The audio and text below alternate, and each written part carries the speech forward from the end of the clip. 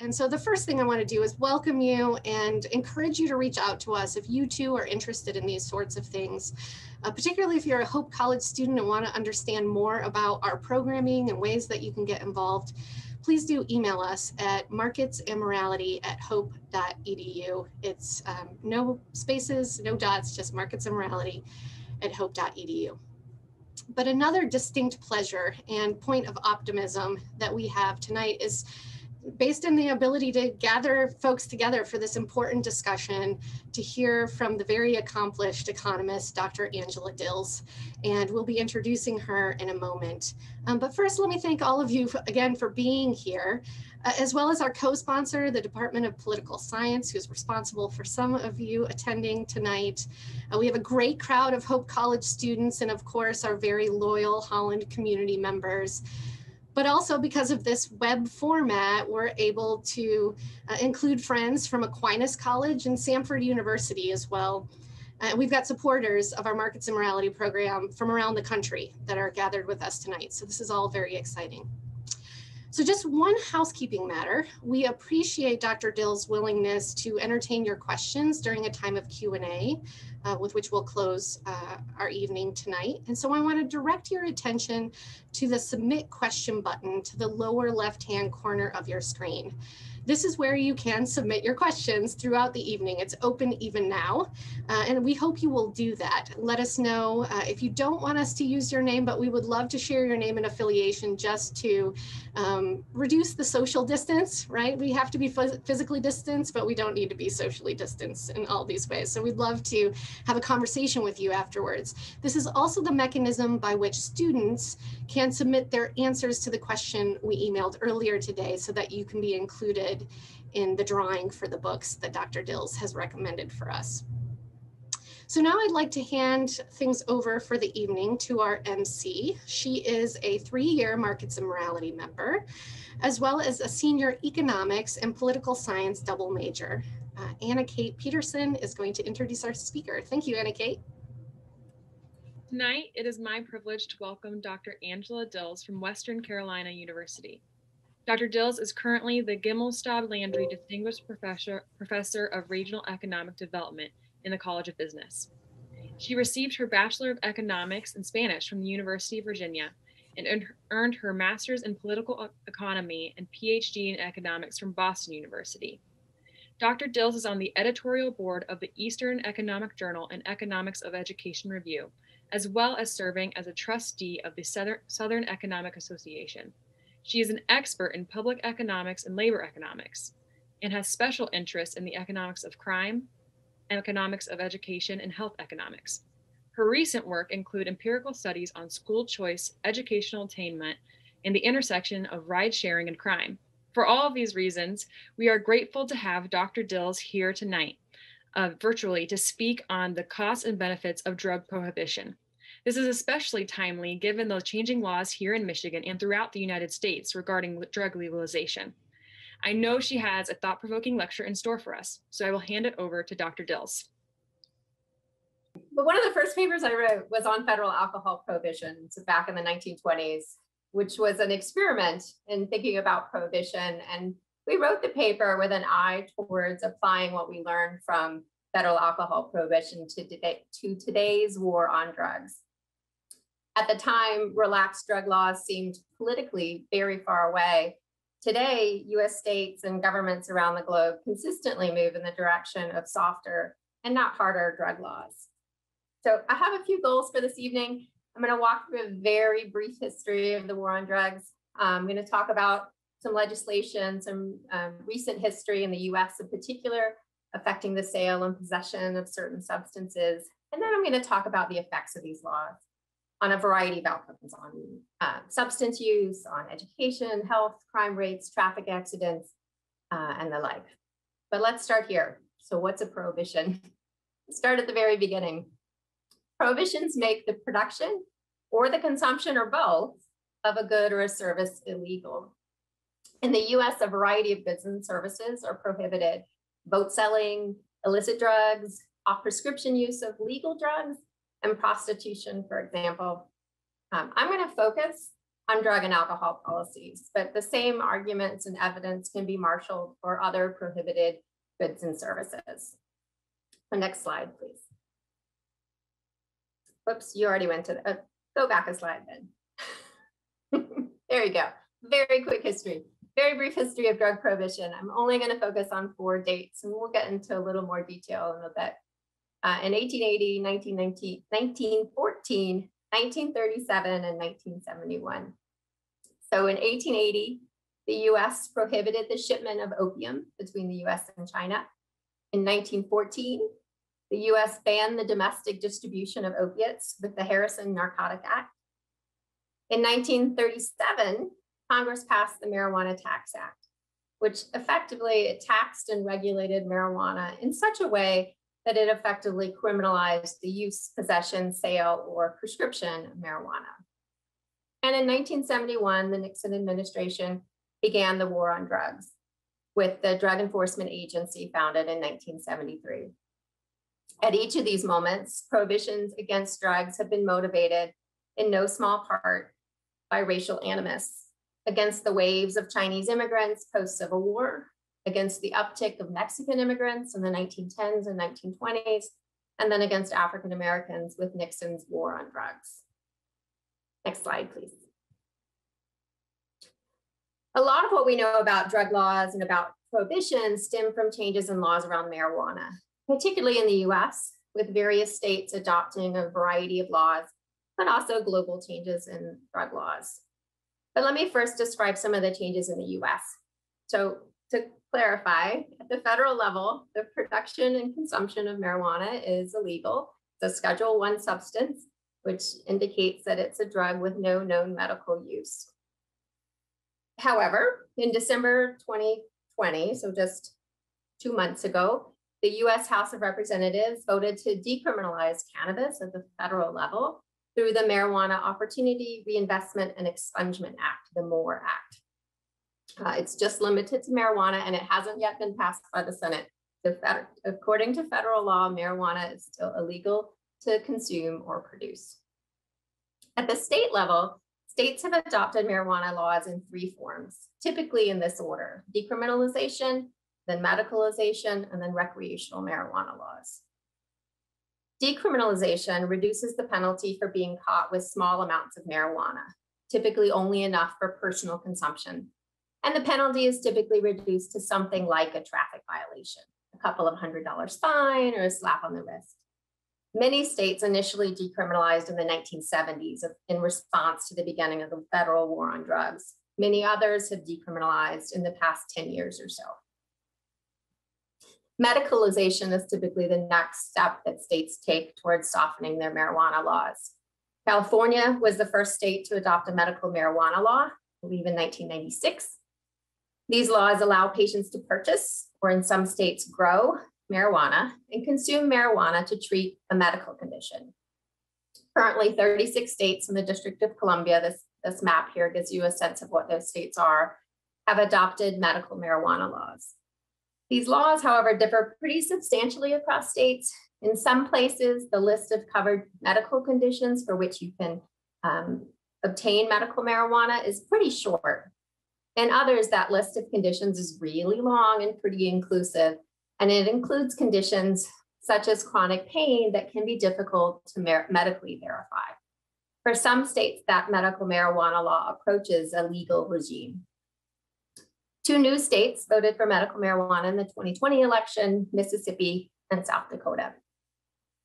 In 15 states and the District of Columbia, those states have fully legalized possession of small amounts of marijuana for adults' recreational list. This includes, in the 2020 ballots, voters voting for recreational marijuana in Arizona, in Montana, in New Jersey, and in South Dakota. Michigan legalized recreational marijuana for adults 21 and over in the 2019. So also one of those 15 states in the District of Columbia. Except for Oregon's vote in 2020 to decriminalize the possession of all illicit substances, states treat cocaine, heroin, meth, and all other illicit substances as illegal to possess, consume, or produce. And of course, federal law trumps state law, and federal law still treats marijuana as a Schedule I substance. Next slide, please. So to enforce drug laws, including arresting offenders, adjudicating their cases, incarcerating convicted offenders, as well as intercepting drug traffickers, it's expensive. So one estimate of what the US spends annually on the war on drugs is about 47 billion with a B dollars. So let's think what we get with our $47 billion. So what does drug prohibition do? Next slide, please. And one more, maybe. There you go. Great. So first, we'll start with its stated intention. The intention of prohibition is to reduce the consumption of the prohibited substance. But the first thing we have to note is that prohibition doesn't eliminate consumption. What it does is drive the consumption underground into illegal markets. Next slide, please. Current estimates of illicit drug consumptions are that roughly 5% of the world consumes illegal drugs. These are a little bit dated estimates, as with one of the challenges with doing any kind of research on a prohibited substance is, of course, the data is a little bit more challenging to obtain than research on legal substances. There are some estimates in the past 15, 20 years of the magnitude of the drug market. The UNODC, which is the United Nations Office of Drug Control, estimated the size of the drug market at about $320 billion in 2003, which is just under 1% of global GDP at the time. For the US, the market size is roughly similar. It's just under 1% of GDP. The most recent estimate is from RAND in 2010, and they estimate their middle estimate of the US market was $25 to $40 billion of marijuana sales, 28 billion in cocaine sales, 27 billion in heroin sales, and about 13 billion in methamphetamine sales, which again, all together, that makes up 0.7% of US GDP in 2010. So certainly consumption hasn't been eliminated. In terms of who's using drugs in the US, roughly 11% of the population aged 12 and older used an illegal substance in the past month, or report to surveyors that they've used an illegal substance in the past month. About half have done so in their lifetime. So clearly prohibiting drug use hasn't eliminated drug use, but has prohibition reduced drug use? So next slide, please. We expect it to, right? So we expect prohibitions, especially ones that are enforced, to reduce demand. So consumers face the risk of arrest and incarceration. That raises the full price of consuming a substance, likely reducing their quantity demanded. Demand curves slope downwards. Whether the law changes people's tastes and preferences is unclear. For some, the illegal nature of the substance may suggest that it's wrong to consume those substances and reduce their demand. For others, forbidding a substance may lead to the forbidden fruit effect, encouraging some to consume substances they may not have been interested in prior to the law. So what do we empirically observe? The research implies that prohibitions likely reduce consumption modestly. And research to answer this question considers a variety of legal changes. My own research with my mentor, Jeff Myron, suggests that federal alcohol prohibition in the 1920s reduced alcohol consumption by 10 to 20%.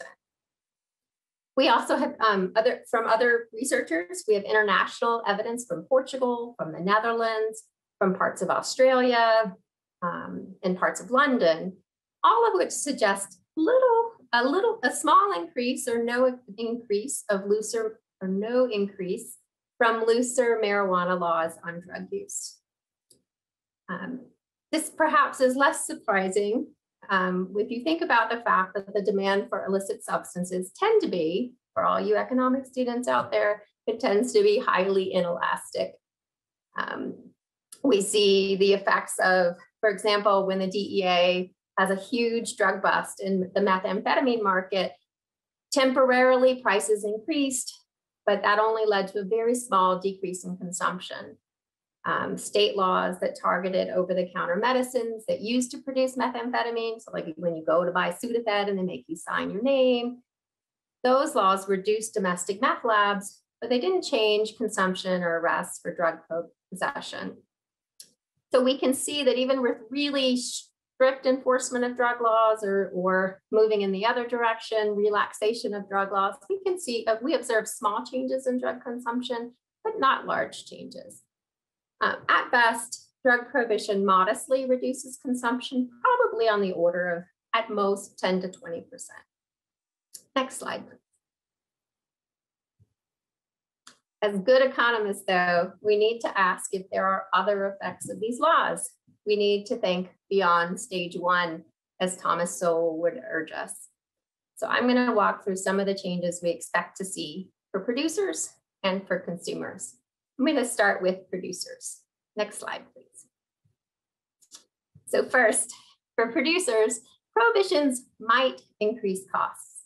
So operating in a legal market adds costs that legal producers don't face. So drug entrepreneurs invest millions in electric submarines, which is what this is a picture of, and low-profile vessels to transport cocaine into the US.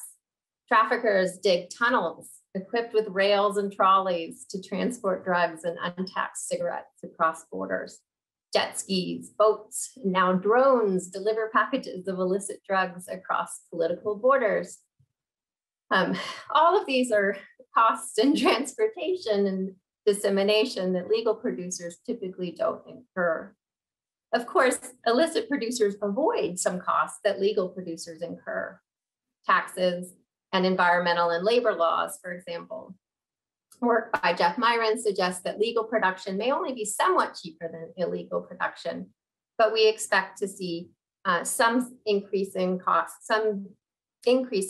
due to the prohibition. Next slide, please.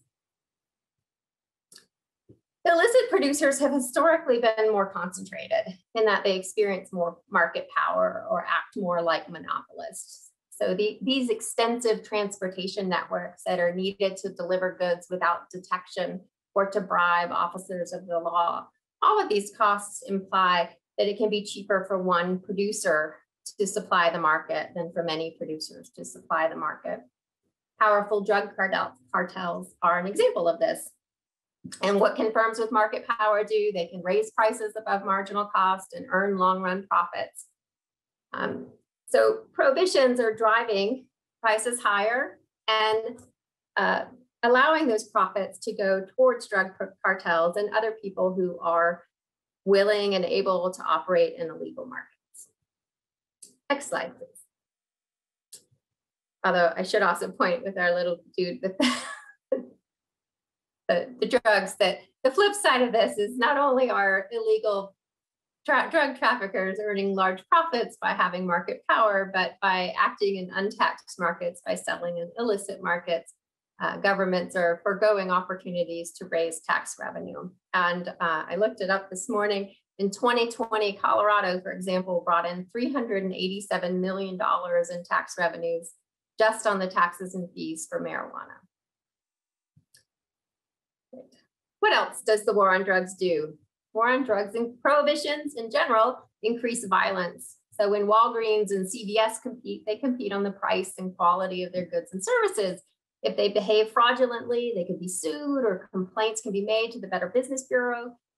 When illicit drug producers compete, they can't use the legal system. They can't use sort of traditional means of advertising. Jeff Myron considers the evidence on homicides and expenditures on prohibition enforcement in the US, as well as across a sample of countries. And he attributes 25 to 75% of the homicide rate being due to drug prohibition. Investing in violent means of securing and maintaining their illicit trade routes can be really profitable for drug cartels, but it leads to significant harms around the world. Drug cartels in Mexico, for example, have led to the deaths of 85,000 people. Looking back at federal alcohol prohibition, Emily Owens uses age-specific homicide rates and documents that federal prohibition increased violence around the markets for bootlegged alcohol. Other research describes market value, that violence in the US and global underground tobacco markets. It's not specific to drugs, but we certainly see it in markets with strong prohibitions. Next slide, please. My colleague, Audrey Redford, adds another effect on the to suppliers. She terms this malnovation. So, and how she defines malnovation is a form of innovation that illegal drug entrepreneurs use to circumvent the law. So they're chemically altering illegal scheduled drugs just enough so that their newly created drug is not technically on the scheduling list and thus not illegal. Designer drugs, analogs, bath salts, all of which are inferior and more dangerous products, are examples of this malnovation.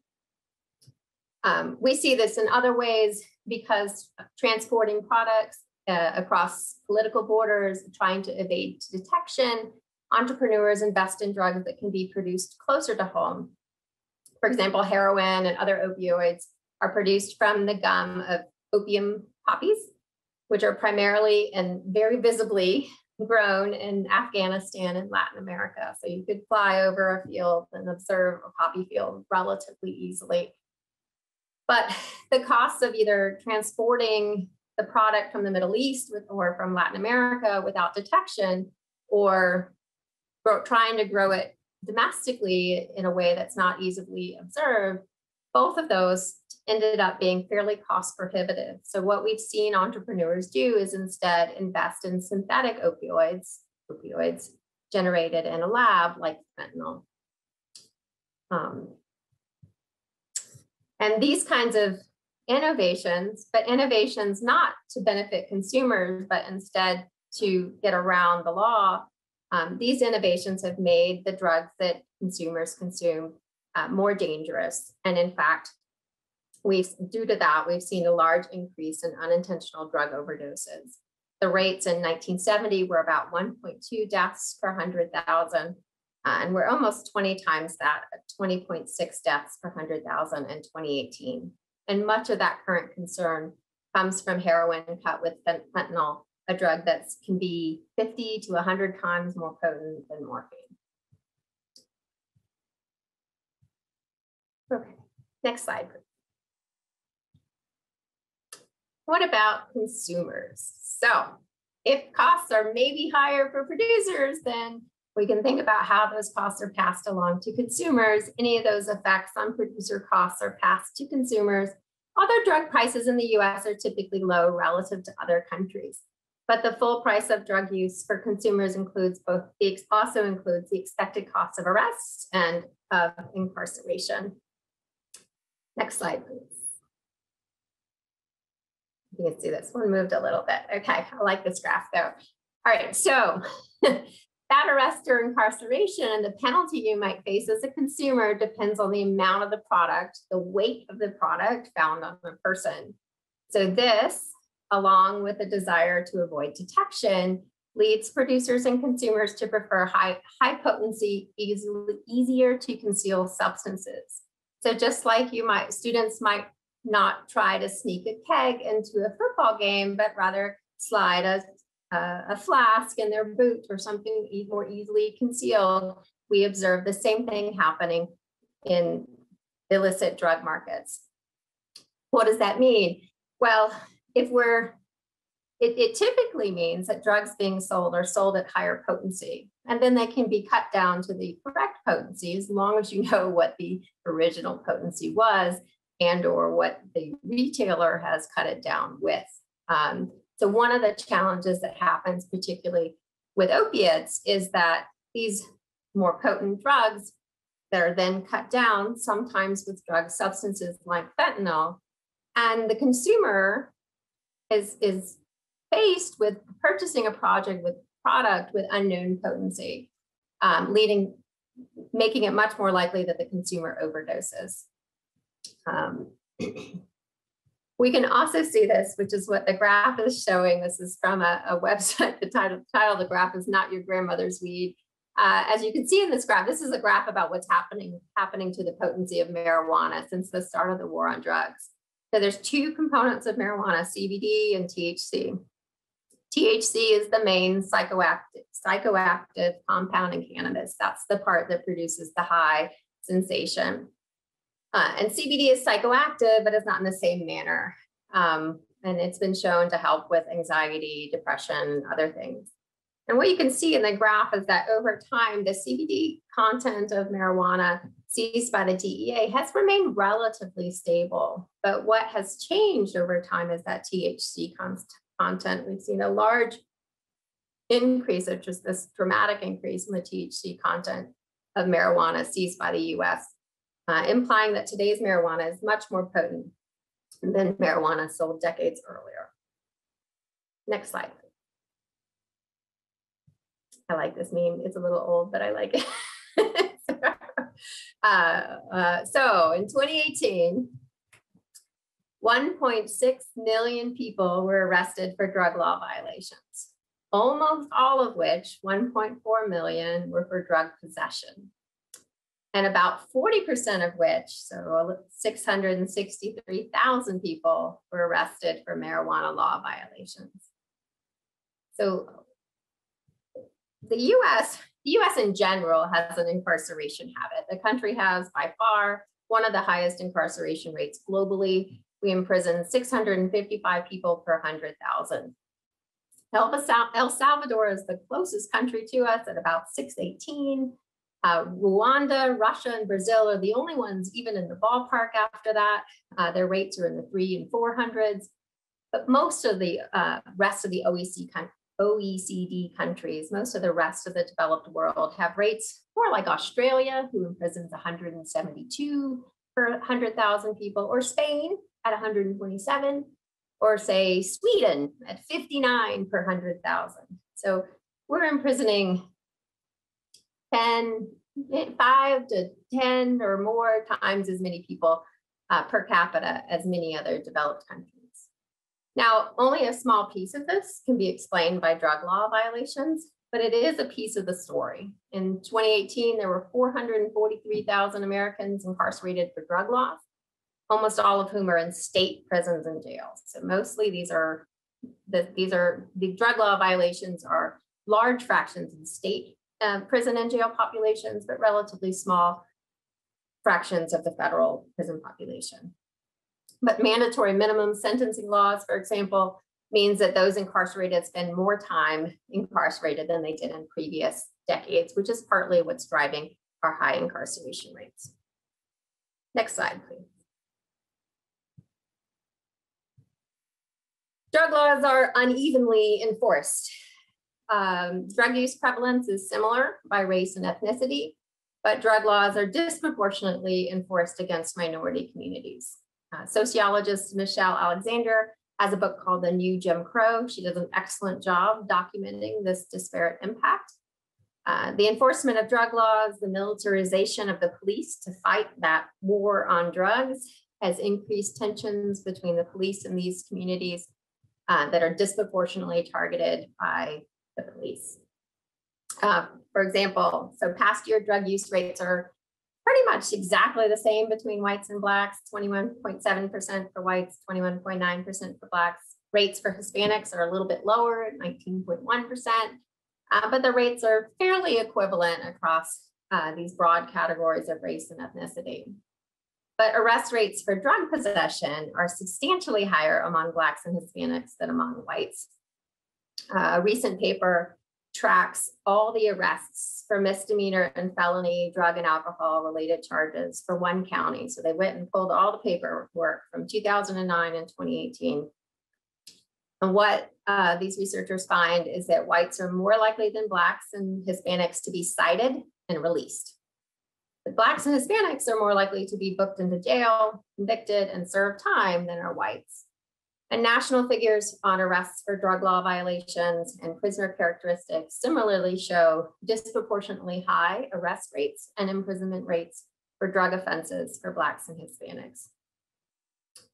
Cooper links the war on drugs and its police strategies of stop and frisk and SWAT teams to the police brutality of black communities. And many high-profile cases of police misconduct, say against victims like George Floyd or Breonna Taylor or Jacob Blake, have generated thousands of protests and demonstrations in 2020 alone. Next slide, please. Outside of consumers and producers and those directly involved in the market for illicit substances, the war on drugs has other limitations. In particular, it severely limits medical research. A recent article in the journal Nature describes how difficult, if not impossible, researchers find it to be to conduct medical research on illicit substances, which has really limited available treatment for long-term pain, for nausea, for PTSD, and other conditions that there's strong reasons to think that some illicit substances might successfully treat. Since the 1970s, the federal agency, the National Institute for Drug Abuse, reports that, so the DEA has issued one single registration over the past 50 years for the cultivation of marijuana for research. The University of Mississippi has been like the place to get marijuana if you want to do research on the medical benefits or harms of marijuana. This may change. In December, the Senate passed a bill allowing that number of registrations to increase, but for 50 years, the state of regulation has been that it's almost impossible to obtain the substance needed to run the clinical trials to document effective medical treatments. For those of you who may be concerned about substance use disorders, prohibitions inhibit people's willingness to seek treatment. Recent research demonstrates that pregnant women with substance use disorders are more likely to seek treatment when states adopt prenatal substance use policies that include treatment and support and aren't solely criminal justice oriented. Treating addiction and substance use disorders like medical issues instead of like crimes leads to more effectively provided care. Next slide. All right, so we have all these changes in drug laws that have happened mostly over the last 20 to 30 years. States have decriminalized, states have medicalized, states have adopted recreational marijuana laws, and then we have various countries who've also changed their drug laws. So I'm going to very briefly summarize what we've seen resulting from all of these state level and country level changes on the war on drugs. So next slide, please. Apparently I missed one, but that's okay. So let me start with decriminalization. So what do we know about decriminalization? The evidence on decriminalization suggests that there are mixed and fairly small estimated effects on consumption. It's not clear that many residents in states that decriminalized drugs, particularly in the 1970s, it's not clear that people were aware that that happened or what that meant. And not surprisingly, there then weren't very large effects on consumption.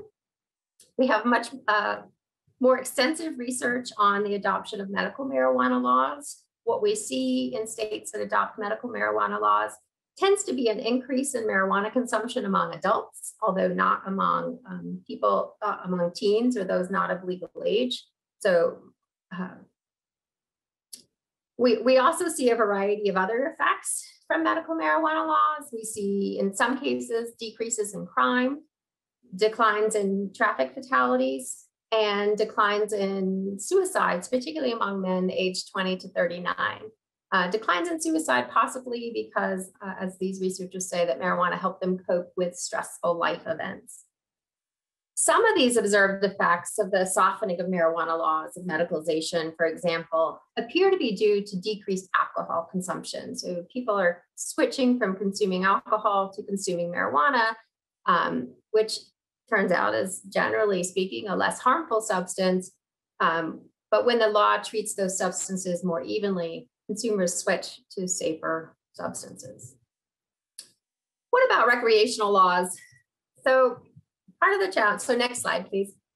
So if we look at the adoption of recreational marijuana laws, this headline here is from a paper I wrote with a couple co-authors in 2016, looking at the early adopters of recreational marijuana laws. So we looked at Colorado and Oregon and Washington, and when we had data, Alaska and Nevada. There's typically fairly long lags in obtaining data on some of these outcomes. So it takes a little bit of time to evaluate all the effects of laws. We look at a laundry list of outcomes. We look at drug consumption, prices, suicide rates, drug treatment admissions, crime rates, traffic fatalities, school suspensions, school expulsions, standardized test scores, and unemployment rates. And basically what we observe is there's not a whole lot going on, perhaps in part because by the time these states adopt recreational marijuana laws, they've already decriminalized and adopted medical marijuana laws. So the difference in many states between medical and recreational is fairly slight. And perhaps not surprisingly, we then see little effect on a wide variety of outcomes. We recently updated that work. It's not quite come out yet. I think we sent it to the editor a couple of weeks ago. We added data from California, Maine, Massachusetts, Vermont to that list, and we see pretty similar non-effects. I look forward to getting more research as more data comes along and after these laws have been adopted.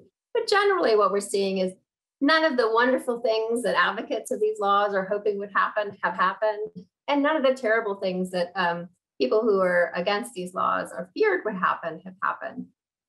In fact, we've seen very little effect other than on state tax revenues from legalizing recreational marijuana. Next slide. Maybe click one more time for me. Oh, okay. Well, now go back one. Here, we can say success, whatever. So what did we get? So the war on drugs, we modestly reduced demand, maybe 10 to 20%. We waste the lives of hundreds of thousands through convicting them and imprisoning them, raising drug prices and profits for drug sellers, leading to more dangerous substances being produced and consumed, increasing violence and restricted medical research, all for the bargain basement price of $47 billion a year. So I think now you can go for success. Success, yes. Sorry, I can't. I'm usually a very sarcastic person, so I'm trying to hold it in. But I would argue that the war on drugs has not only had little success in its intended effects, it has had a wide variety of harms as a result of it. And I'm encouraged. In fact, I have hope, Professor Estelle. I have hope for all the softening of drug laws that we've seen in the past decades and that we are currently seeing some movement in the future. Next slide, please. But I'm also happy for you to email me. My email is my name, angeladills@gmail.com. If you have other questions or are interested in seeing the research that I'm citing, I'm happy to send you that as well. So feel free to send me an email if you like. Great. Well, thank you so much for such an interesting and insightful lecture, Dr. Dills. As Professor Estelle said, continue to send in your questions and comments and what you would like to hear us talk about virtually. So just to start off with a couple of questions, some students have already asked about the longer term consequences of legalizing marijuana in light of, as they put it, the possibility that marijuana is a gateway drug. So student Logan asks whether state legalization of marijuana is then itself going to be a gateway, but to legalizing other more serious drugs. Jordan wonders what our response should be to that potential that other drugs might be legalized. So your thoughts on that?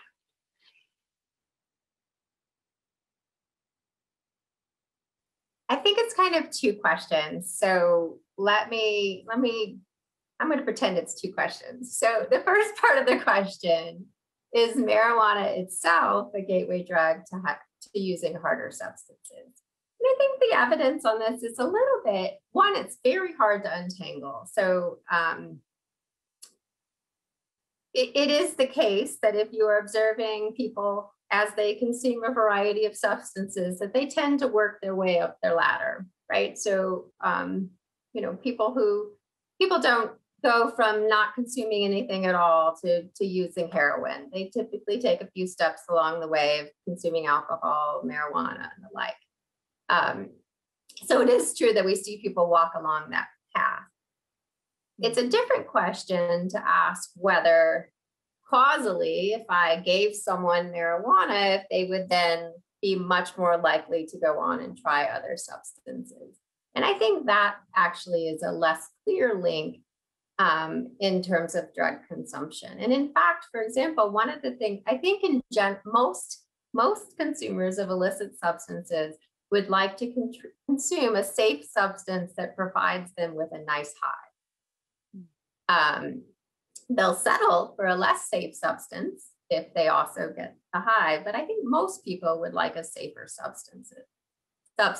And in fact, so part of what I'm arguing here is that prohibition is making it harder for consumers to find safe substances, and it's reducing the incentive for producers to innovate in ways to create those substances. They're innovating in ways to avoid the law, they're innovating in ways to avoid detection. They're not focusing their efforts like legal entrepreneurs do in satisfying the consumer. So that's part of it. Particularly if we think about some of the drugs we're really concerned about today, which is opioid use. I think the evidence here is also a little bit mixed. But if we think about the path a lot of opioid users end up using, something happens, they have a medical event, they're prescribed opioids for post-surgery or something, or for pain management. They get addicted, they're not able to obtain a sufficient quantity, and they end up seeking out drugs on the illegal market. If for many of these patients, marijuana might work well if they could obtain it legally, if they could have it paid for with their insurance and the like as a pain medication. And in fact, in some cases, what we see with medical marijuana laws is some switching away from opioids towards medical marijuana. One group for which this is really challenging, for example, is veterans who in many cases have high needs for pain management, but they can't, they risk losing their veterans benefits if they're caught with marijuana on them. So that's sort of the drug question. But I think the other part of your question is the political question, right? Which is like, is it a gateway drug for politicians to adopt? And I suspect it is. I think if we look at Oregon, that's probably what's happening, right? We went from the states tend to follow this path. We're going to decriminalize it. We're going to medicalize it. We're going to legalize recreational marijuana, and then maybe we'll go and do like Oregon or like Portugal and legalize the possession of all kinds of substances. We'll treat consumers of drugs as patients if they need to be treated, if they have a medical concern about their drug use, instead of as criminals. So do I think that's true? Yes, I think that's true. Do I think it's a bad thing? I'm not sure. I don't think it's a bad thing. No. I do, however, think that here is a place where federalism is amazing, because people of Oregon voted for this. They agreed to this. They'll give it a shot. And people who live in more conservative places who are more worried about the effects of these laws, we can just sit back and watch Oregon. We can see what happens before choosing to make that decision ourselves. So I think there's a lot of benefits here in living in a place with that federalism where we can learn from other states' choices and decide whether that's right for us. So. Yeah, that's a very interesting point with different states acting as experiments and seeing, what legally works and what works for their constituents. And then you can see how it goes in your own state. So I really like that you pointed that out. So we also have a lot of questions pouring in. Another one is from our very own Markets and Morality member, Mike. He asks, considering the cost of the war on drugs to the US, have there been any attempts to quantify the costs on the economy when a greater percentage of the population uses illicit drugs? And how do those costs compare to the costs incurred by the US government? Oh, so you've got some well-trained economists here, so that's great. So we always have to ask compared to what, and that's perfect, right? So I can talk about the enforcement costs, although even those are probably somewhat undercounting, right? That 47 billion is counting explicit enforcement. It's not counting things like when you incarcerate someone, you've ruined their ability to find a whole host of jobs because they're convicted felons. You've reduced, you've changed their family lives dramatically. You've maybe changed how their children have grown up with an incarcerated parent and the like.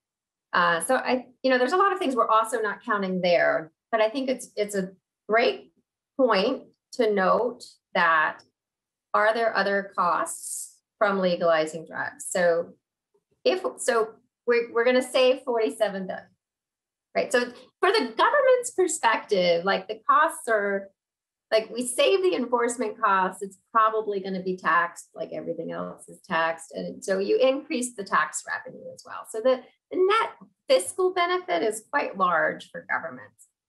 But I think the question is something more than that, right? So we expect to see small increases, 10 to 20% increases in consumption of illicit substances. So what kind of harms would we expect from that? So I would argue that the vast majority of harms from substance use comes from the fact that they're operating in illegal markets, not from the substances themselves. Now, is it the case that people become addicted and have substance use disorders? Yes, that happens, and it's a tragedy for them and their families. And I would like it to be easier for us for those addicts who want treatment to obtain treatment. And I think that's an important thought about how we're going to spend any cost savings or tax revenues in these states. But a lot of the other aspects, we're thinking about overdoses, for example, a lot of that is driven. I mean, it's much less likely for someone to purchase a drug at CVS and overdose on it. They know what they're buying. They know exactly what they're getting, and they can make a dose, a choice of dose that's right for them. They can ask people and say, like, hey, I've been in prison and so I mentioned I've been in prison because one of the regular causes of overdose is people who were incarcerated and come out of incarceration and don't think about how much their tolerance have changed. And so they incorrectly dose themselves. And so I think some of those harms that we expect to see from substance use are much less likely to happen in a legal environment where treatment is more readily available, more easily asked for, and where dosages and product quality is more obvious. But it's a great question. I like your economic thinking. Or that student's economic thinking. Right. We have another kind of economic lingo question here about paternalism. So Cameron asks, do you think that shifts away from paternalism in marijuana laws and prohibition will influence paternalism in other federal policies?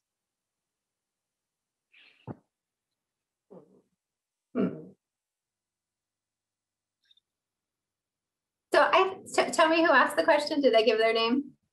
Cameron Zeller. Cameron. Yeah, so I think Cameron's more optimistic than I am. So I don't think I had ever thought of these changes in marijuana laws as being indicating some decline in paternalism. I don't know that I hear that kind of change in the rhetoric, although I'd be happy to be wrong there. So I think a lot of the change in drug laws has stemmed from just, well, one, sympathy for drug addicts, drug users, people suffering from drug use disorders, and thinking like throwing them in jail is just not working. I think, if I talk to people who work in our health system, who work in our criminal justice system, they know that this isn't the right place for these people to be, and yet that's where many of them end up. So I think some of it may be just, we'd like to be paternalistic in a different way. So, like that wasn't working, so let's try something else. Right. But I like Cameron's optimism. I wish that I thought that it indicated some decline in paternalism on the part of our government. Right, absolutely. Yeah. We have another question from actually one of my own classmates in economics senior research, Becca, who like me might be thinking about data sources a lot these days. I know I am. She wonders, was data difficult for you to find in your research due to the prohibition and the fact that this is illicit drugs? What type of data did you use and how did you come across it? Yeah, so I'll address this in a couple of ways. So first, for federal alcohol prohibition, the papers we wrote about the 1920s were really fun because not only are we trying to find data on illicit substances, but we're trying to find like 80-year-old data on illicit substances, which is even more fun. And in fact, you can't find estimates of alcohol consumption. You can't find estimates of alcohol production that are sort of legitimate during that time period. So we end up using a bunch of proxies. We used deaths due to cirrhosis of the liver, and then we had some measures of arrests for drunkenness from a couple different sources and looked at those. So we used a couple different proxies for the research we did on the 1920s. For more recent research, almost all the research on drug. So if you're interested in prevalence of drug use, you have a few options. So you can either use survey data. So there's a couple of national surveys that ask about drug use, the behavioral risk, BRFIS, behavioral risk factor surveillance system, the NSDUH, the National Survey on Drug. I don't know what the UNH stands for, NSDUH, which is, I missed a letter in there. They probably put out the most substantive substance use survey data. You can also find surveys of high schoolers from Monitoring the Future, where they track young people's substance use, including alcohol and tobacco and drug use. So there's some reasonable survey data you might be concerned that changes in drug laws also change people's willingness to say yes on a survey. So there's a little bit of concern about changes in reporting, but you're going to have to, we have to live with what we have. And then the other kinds of sources that people use is they look at admissions for drug treatment, overdoses. Those are probably the big ones. Yeah. So and then you're catching kind of the tail end too, right? So you're not just tracking all consumption, but tracking people who have substance use disorders or severe problems or really negative interactions with the drugs that they're consuming. Right. Yeah. So a question related to markets and morality. We're glad to have received a question about morality and drug and the intersection of the two. So how can one understand the intersection between drug use and abuse and morality or religion? Like, how can these issues be resolved without sacrificing either liberty or personal morality? Yeah, so I talk about legalizing drugs all the time. I have zero interest or desire in consuming illicit drugs. My kids know it. My kids are 6, 10, and I should know the answer to the 6, 10, and 13. And they know that they know I'm up here talking about illegal drugs, and they hear me talk about how harmful they are and that I expect them not to consume drugs, right? And all the reasons why, particularly while they're young and their brains are developing and all the harms they can have. Is that a hard conversation to have as a parent instead of just to say, well, I don't want you to go to prison? Yeah, but that's the right thing for me to tell them as their parent. So I think, is it moral to use drugs? I don't really know the answer to that, I guess, right? I think there's a danger in being addicted to anything and still trying to behave morally, whether your addiction is to an illegal substance or a legal substance or work or any other things, right? That it's difficult to be moral if you're so attached to one thing that you can't think morally. So I think that's part of it. I think an important thing to consider here is also that laws don't necessarily reflect our morality. There are things that are legal and immoral. There are things that are moral and illegal. And we need to be careful not to automatically look at something being illegal and think that it's immoral. So it's perfectly legal for me to take my paycheck at the end of the month and go to the bar and drink it all away or spend it on new shoes or, whatever floats my boat, right? Is that a moral thing for me to do instead of like feeding my children? No, right? Like, I shouldn't be doing that. Is it moral for me to spend my weekends cooking lasagna or making sandwiches and passing them out to homeless people in a park? Sounds like a pretty moral thing to do. Is it illegal? In lots of places it is, because I don't have an industrial kitchen and I have a dog walking through my kitchen. Probably I can't give that food away. So I think we have to be really careful to think about our own morals, to seek guidance on our morals from people that we trust, have those conversations instead of looking to government to provide us. Government has done all kinds of things, in that but by the protests in the streets, we should know that many consider are not moral. Police misconduct. The police is the government, right? So it's hard for me to look and to approach life as thinking, yes, whatever the government does is moral. Yeah, so it just takes a perspective of personal morality and public morality, and just kind of finding the balance between, how far do we take our personal morality into the public sphere where we all don't share the same ideals. Well, and I actually think, so I like that point, Anna Kate. So yes, I think you should have those conversations. I think it's great you're at a college where you're having those conversations. That's wonderful. You're having those conversations in your religious institutions, you're having those conversations with your family, with your elders. All of that is great. But I also think that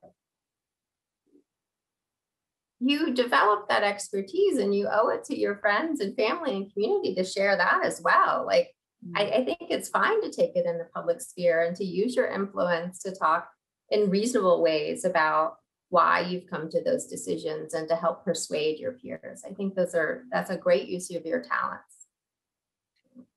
Great. We have a question from a student from Aquinas College named Erwin, and he asks about reducing the legal age of consumption back to 18 years old, like a lot of other countries have done. He asked, does that have similar effects? Yeah, it's a good question. So age restrictions, they work in the sense that they reduce consumption. We see, for example, jumps in alcohol consumption when people turn 21. We see jumps in tobacco consumption when people turn 18. So clearly these age restrictions prevent some people from consuming those substances until they're of legal age. Not a whole lot. A huge number of people who are under 21 drink alcohol. Smoking rates are going down, so tobacco use is a little bit different, but we still see something like 4% of 12 to 17-year-olds are using tobacco. So, people, again, it's a prohibition for a particular group. It works in the sense that it reduces consumption somewhat. But it doesn't eliminate it. We still see those groups obtaining substances, typically through older friends or acquaintances, or just tapping someone on the shoulder and asking them to purchase it for them.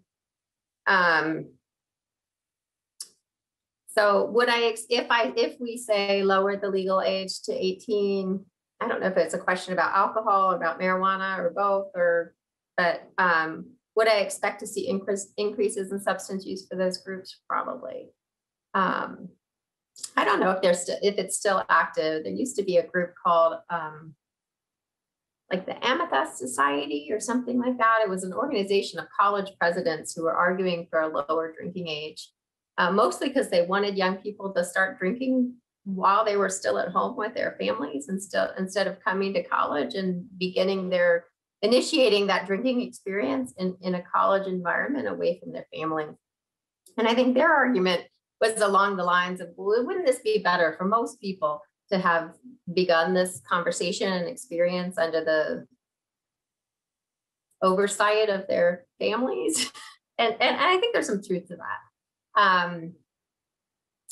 I think how we treat children, how we treat young people is a challenge. I think it's not, I don't have any clear and pat answers. My mentor, Jeff Myron, would probably be fine saying, yeah, sure, let's sell crack to 8-year-olds. I'm not really in that ballpark. Like, I think there's probably a line, but I do think that we have to allow young people to become adults and let them make decisions. And what the right age is for that, I'm not sure. It is certainly the case for all the young people out there that it's worse to consume most substances when your brain is still developing, which happens until you're about 25. So FYI. Good to know. Yeah. So Nathan, another economics major from Hope College, asks, what are your thoughts on state laws on state laws on drugs differing? Specifically, do you find that decriminalization in one state impacts consumption in another state, a neighboring state, for instance? In other words, do we observe spillover effects on the state level? Yes, we do. So I think most of the research that looks at this is, sort of looking at the differential timing along the border of Oregon and Washington, for example, and there's definitely spillover effects. We see people driving across borders to obtain substances. Happens a little less. It didn't happen as much with medical marijuana laws because that was typically a state issued law. Although we did see people moving in some cases to live in a state where they could obtain medical marijuana. So that also happens. But yes, we definitely see cross-border effects, just like we see, I don't know who has the higher liquor taxes in your part of the world, but I live maybe 10 miles from the Georgia border, and there's a liquor store right on the other side of the Georgia border because they have lower taxes. So people drive to Georgia to buy their liquor, right? Like, the same thing happens with all kinds of laws, with differential tax rates in tobacco, and as well as with different levels of prohibition. We expect to see that people are seeking out those laws. I don't know if that's a good or a bad thing. And it's information, right? It tells you something about what's happening with consumption, how much people are looking for those opportunities to purchase substances legally. And I think that's interesting in and of itself, right? So if we're not seeing this huge increase in consumption, but we are seeing a huge increase in legal consumption. So given the opportunity, people have really switched from buying in an illicit market to buying in a legal market, because they would prefer to do that because it's safer. They know what they're buying. They're interacting with people that they feel more comfortable with because it's in this legal environment. So I think there's a lot of benefits there too. Right. Well, and I like how it gets back to kind of the state experiments. Having different laws offers different information to people, and they can reveal their preferences by moving to a different state or going across the border to Georgia to buy their liquor. So we have another question from a Hope Principles of Economics student, Jonah, who asks about the employment consequences of backtracking on the war on drugs and the $47 billion a year. He asks, how would that affect jobs of those who work in that field? Then how might we find other positions for them, given their specialization, since there is now a lower demand for people enforcing those drug laws? Right. So, So certainly what we would expect to see is here we have a whole apparatus of police and legal courts and prison guards who are employed in enforcing our drug laws. What are they going to do? Right? So, and there's a couple possibilities. So one thing that we see in some locations is that it's not that the police just stop working, right? What we see instead is that police officers spend their time enforcing other laws, presumably laws that have victims, and we might be more concerned about the police. So we see greater clearances in other kinds of laws like robberies and assaults, and police spending more time in that. So that doesn't necessarily, that's a shifting of their time, which could be more productive. I would argue is more productive because we're actually arresting criminals instead of people engaging in trucking and bartering. The prison guards, it's going to a little bit depend. And I think, in fact, you're getting at, or the question is getting at, there are strong political forces against liberalizing drug laws because there's a wide variety of people who are highly organized, including prison guards and police officers, that are not eager to see these laws changed because it would reduce a lot of what they spend their time on. So do I think we would see fewer police officers eventually? Yes. Do I think it would happen overnight? No, I don't. I think it would be slow, and probably slow enough that many people would retire or find other jobs. And I think that might be a good thing, right? I don't think people these days are arguing for more police, right? And mostly the argument is that we need less police. And here's a great way to sort of start that, walking down that path, and having police focus their time and efforts on laws that are more harmful for communities. Do I think it would be a good thing if the US had fewer prisons, because they had fewer people to put in prison? Yes. I mean, we incarcerate huge numbers of people, but it's reasonable to ask, like, what are they going to do? If federal law changed to the extent that it's a great question. I don't even know if people have looked in states to see what has happened as they've relaxed their laws. That is a great question. What's happened to the number of police? I did look the other day and was surprised to find that, I don't remember if it was Colorado or Oregon. So their arrests for marijuana possession dropped, and it dropped a lot. It dropped from like 6,000 to 2,000, but it didn't go to 0, which I thought was really weird, right? So like,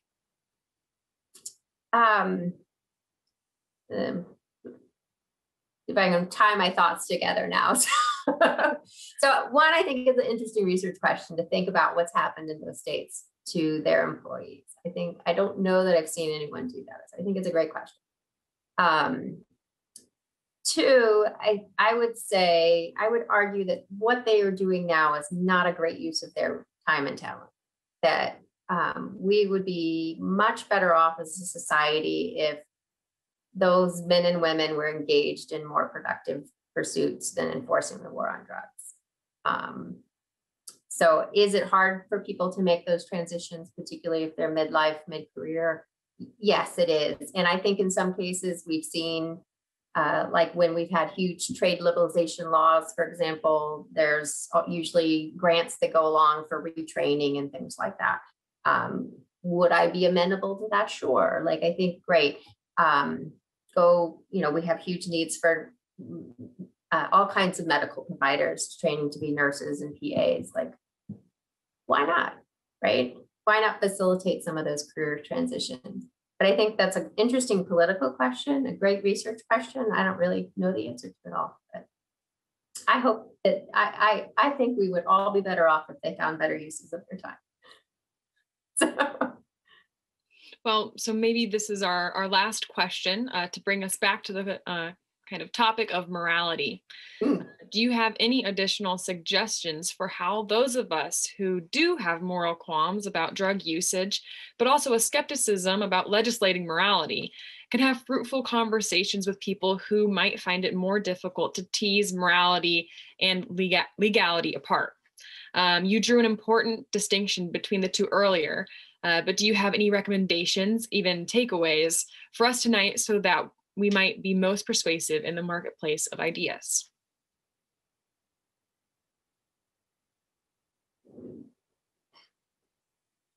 So I think one word that Professor Estelle mentioned at the very beginning, which is one of my favorite words to focus on in these kind of liberty-friendly conversations, is human flourishing. That idea of flourishing, I think, is really powerful. Like, it's not just that we want people to do whatever they want. Like, I'm not a hedonist or a libertine or whatever the right word is, right? Like, but I want people to pursue a life that is meaningful for them, that allows them to flourish.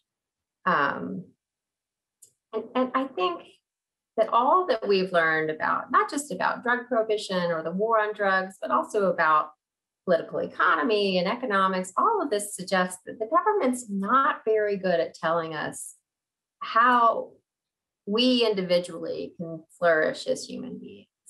We need to discover that for ourselves in conversation with our friends and mentors.